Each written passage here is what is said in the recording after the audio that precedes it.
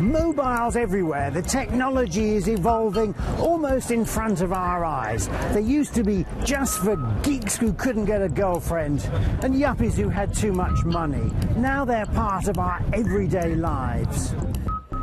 Can you remember your first mobile phone? What was it like? I remember it was a Motorola big, huge brick that had a massive antenna. I was living in Exeter in about 1994, and I went into a store determined to buy a Nokia phone because it could save 99 numbers, and I thought that sounded like the most exciting thing that was possible. It came in a big plastic container. It was giant, it was heavy, it was hard to hold, it got really hot. I guess that's still true today.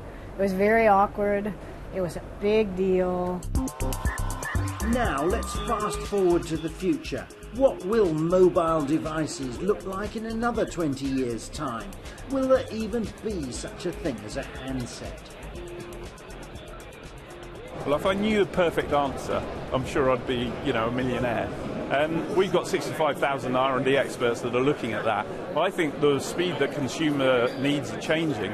The phone could be completely different. And I think when you see wearable devices, which are the new emerging technology, it could be something that goes more in that direction. That means a phone could be obsolete in that length of time.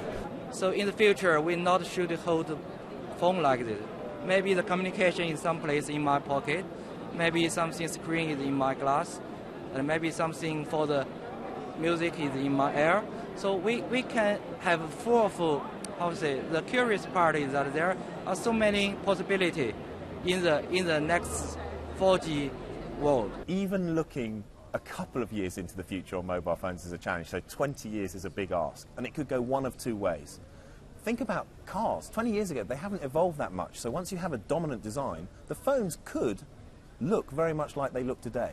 Alternatively, we'll live in a different world. Someone will solve the battery life problem, so we'll be able to have smaller devices, we might have flexible screens, but we also might interact with phones differently. It's going to be very much that the smartphone is this device that's connecting you, but not just through the smartphone itself, it's going to be through your wearable devices, it's going to be connecting elements around your house, in your car. I don't think there will be mobile phones in 20 years.